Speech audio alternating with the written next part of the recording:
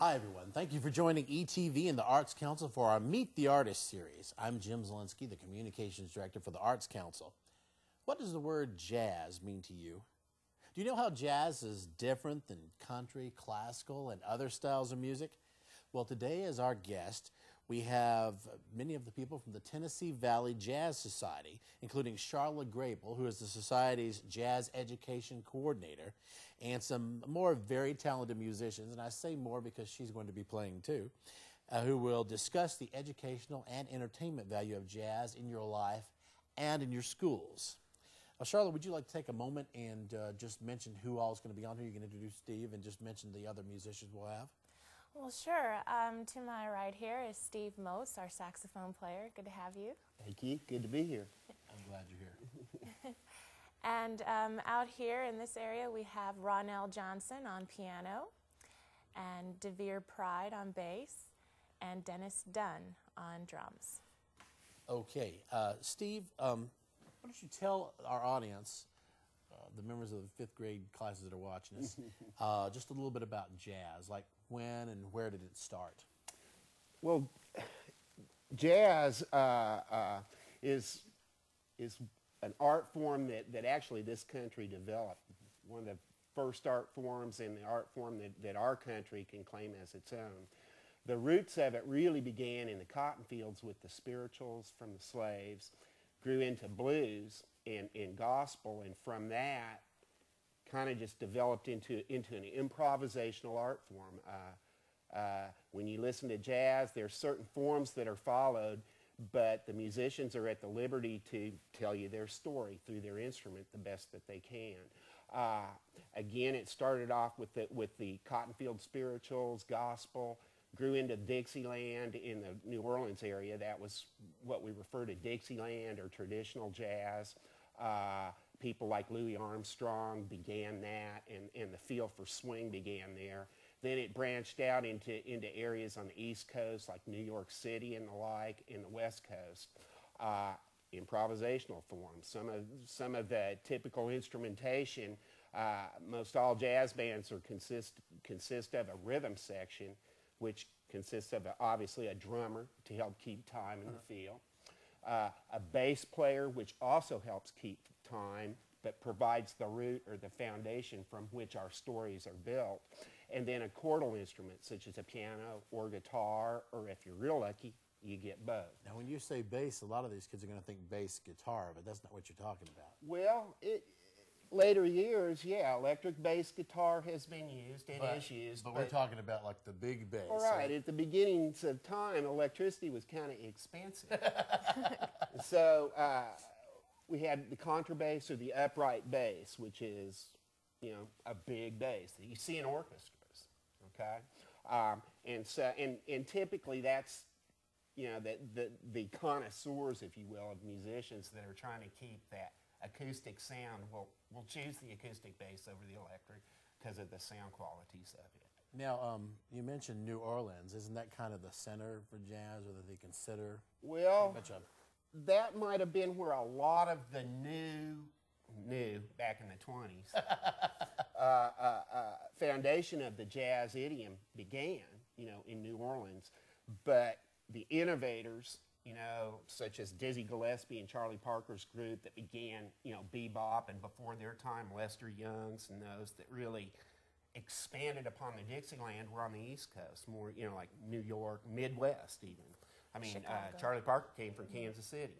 And Charlie Parker and Dizzy Gillespie were famous for beginning what we call the bebop era, okay? Because the syncopated rhythms that they played have a sound of a bebop, And then out of that, later, Miles Davis's group came along, late 50s, early 60s, with an album called Kind of Blue, which most jazz historians call that's the birth of the blue era, the cool era in jazz, with innovators such as John Coltrane and Cannonball Adderley and and of course Miles himself. That was New York based, East Coast, a lot of West Coast stuff too. So different forms, Dixieland has its own kind of style, and a more freer, or what was termed then modern jazz style, developed more in the bigger cities, such as New York and Los Angeles. Now you mentioned a lot of names here, but one of the things a lot of people think, a jazz combo and it's a bunch of guys playing saxes and so forth. But one of the things we wanted to bring out was some of the women in jazz, especially because we have a jazz player right here with us now. And wonder if you could tell us some of the more popular women jazz musicians. I think anyone that's familiar with jazz knows the name Ella Fitzgerald. Yeah. Billie Holiday. Oh, yeah, beautiful Billie voice. Holiday was a main contributor and innovator in vocal styles.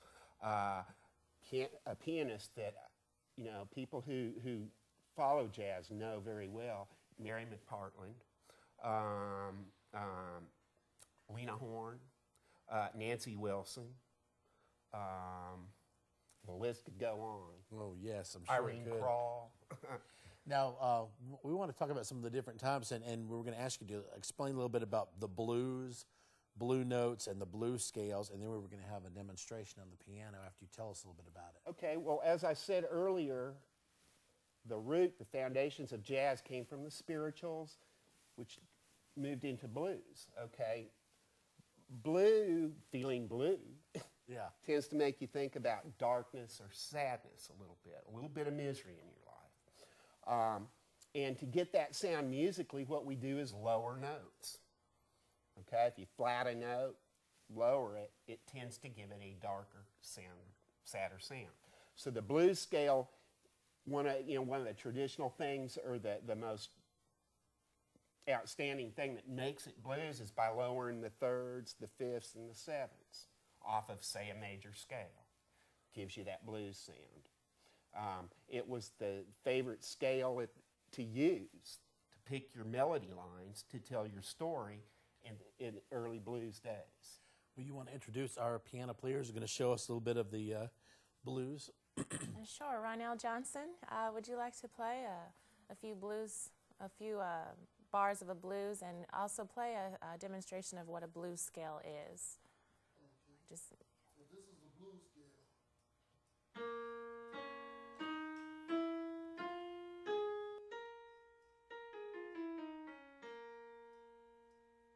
Okay, just a demonstration of a blues with the blues scale.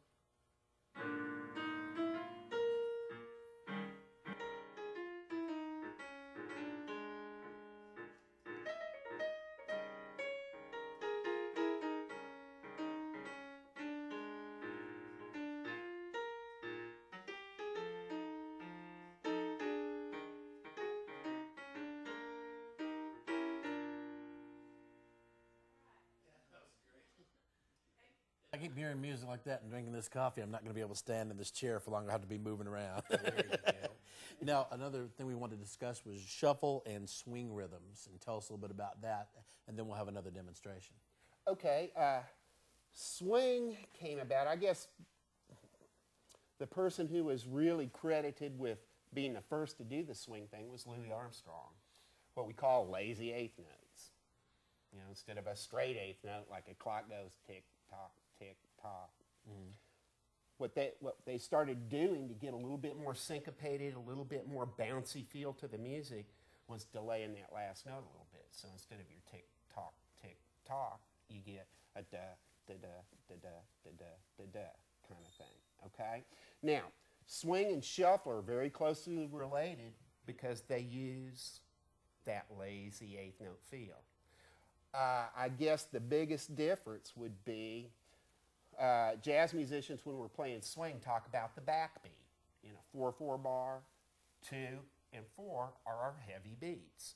Swing accents that a little bit more than shuffle. Shuffle's going to accent it more on the upbeat of each beat.